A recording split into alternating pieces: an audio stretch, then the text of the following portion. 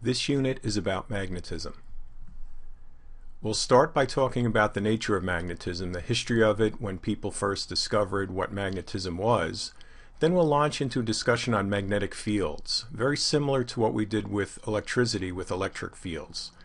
The origin and direction of these magnetic fields will be presented, and then various kinds of forces. The magnetic field force on a moving electric charge, on a current-carrying wire, the magnetic field due to a long straight wire, the magnetic field force between two current-carrying wires, finishing up with a practical application of electric and magnetic fields, the mass spectrometer. The nature of magnetism. Magnets were first discovered over 2,000 years ago by the Chinese and the Greeks and were used for various non-scientific purposes. The name was coined by the Greeks as certain magnetic rocks, otherwise known as magnetite, were found in the province of Magnesia, hence the name magnetite. Now, unlike electrical effects that we've studied, those came about when various objects, substances like amber were rubbed with silk, with fur, and electrical charges were separated between the two materials. Then you would get attractive and repulsive forces, and we talked about positive charges, negative charges. The difference with magnets is they come out of the ground already attracting and repelling certain materials. They don't have to be rubbed, they don't have to be manipulated.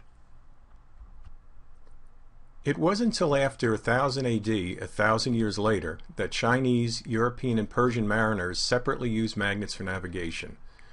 They all noticed when a magnetic material, which was shaped in the form of a needle and floated on a surface of water, it would always point in the same direction, which is the north.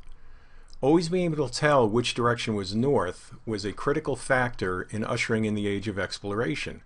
Because now, if you know north, you also know south, which is the opposite. You know east and west, and you can find your way to different places, and you can find your way home. We had to wait until 1600 when William Gilbert first explained what was going on with magnetism. But first, we'll talk about some of the properties of magnetism. Magnets have two ends, otherwise known as poles, called north and south. So you can see, here's one magnet. We typically call these bar magnets. You have a north pole over here and a south pole over here. Very similar, and we'll just put the electric charge here. We'd talk about positive charges and negative charges.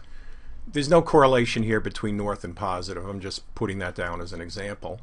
If you put another bar magnet with its south pole here, these bar magnets will repel. So again, very similar to electric charges. If this were a negative charge and this were negative, they would repel. Two north poles facing each other, they repel. However, if you put a south pole next to a north pole, you can see the two bar magnets attracting each other. Once again, analogous to the electrical forces, yet this time we're talking about magnetic forces between poles. If you cut a magnet in half, what would you expect? You see we have a bar magnet here with the south and a north pole. You could logically expect that if you cut the magnet here, you'd wind up with one magnet that would be a north pole and the other magnet which would be a south pole. However, that does not happen. What happens is each individual piece will then, right where it's cut, instead of being a north pole here, you'll have a south pole. This piece here, you had the south pole here, you will now have a north pole. So each little magnet here now has both a north and a south pole. Okay, let's cut it again. What happens? Same thing. Each individual piece has a south and a north pole. This works all the way down to the atomic level. You cannot cut magnets and keep cutting them and hoping at some point you'll just get a north or a south pole. Whatever you have physically will still have both poles. Summarizing the similarities between magnetic poles and electric charges, we'll start with where they're alike. Magnetic poles come in two flavors, north and south. Electric charges come in positive and negative. Opposite poles, for example, north and south, will attract each other. Similar poles, north and north, will repel each other. And this is just like electric charges with positive and negative. Two significant differences though. Certain materials are naturally magnetic, where electrical properties result from some kind of physical rubbing, which will separate out the charges. And secondly, you can find a positive charge all by itself or a negative charge all by itself. We did a lot of that last couple chapters. You'd have a positive charge here, it would have some kind of attraction to a negative charge here, but they were separate entities.